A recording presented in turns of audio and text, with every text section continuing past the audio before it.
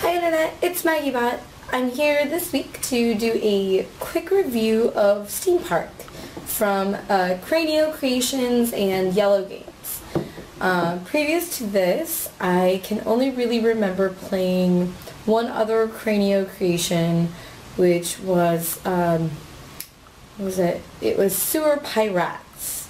And it was just this weird little rats in a sewer collecting French fries game that was decently fun, obviously built for families, and interesting components. So I actually think you'll see that mirrored here a lot. My normal reviews are done for Euro games with a little more meat to them, but this I feel is a really nice game for those of you that have kids. So this is the kind of game you can play with really almost any age. I'd say as long as they're reading down to about 6, 7, wherever the cards will not bother them that much, you can play it with your entire family.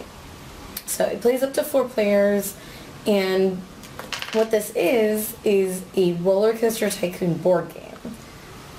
Literally, they're not trying to mask it, but you build all these little amusement rides and then invite robot friends to come along and join you in their merriment for the rest of the game. And that's actually, oh no, robot down. That's how you win, is by inviting robots to come and visit your amusement park and ride your rides. And that gives you money. So in general, I love this game for not being super mean, for having a few interactive bits. You can buy things out from under people, and you're competing at the very beginning to roll and re-roll your dice till you're happy with them. But the first person that is happy with their dice gets an initiative token that gives them a pretty big prize, and then the second one is a less good prize.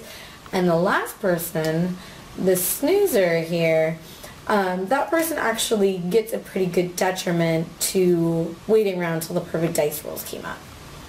The game is played over 6 rounds, and each person is outfitted with one base to put your amusement rides on. So you'll see that like a big amusement ride would fit on 3 spaces. And there are some rules based on the spaces of where you can and cannot build.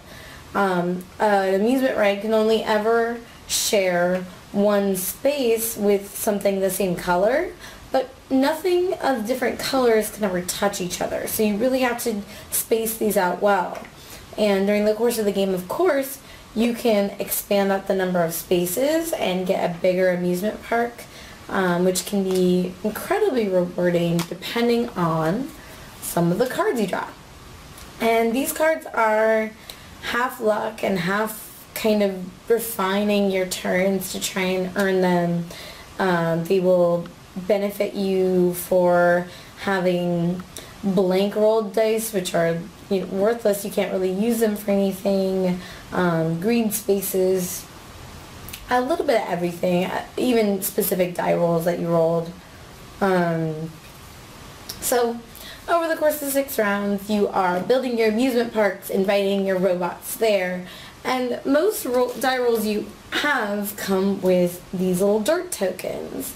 And there's a few ways of getting rid of them. One is a die roll, and one is this little toilet that you can build onto your amusement park.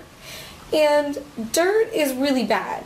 At the end of the game, you're going to lose money based on how much dirt you've earned over the course of the game. So you fall onto this scale and you lose a certain amount of money, which is that's how you win, is having the most money at the end of the game.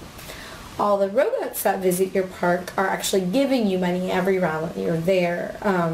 They pay you $3 to ride your rides every round. So over the course of 6 rounds, a robot that's been with you since the beginning has netted you $18, whereas building robots in the last round is only $3 a piece.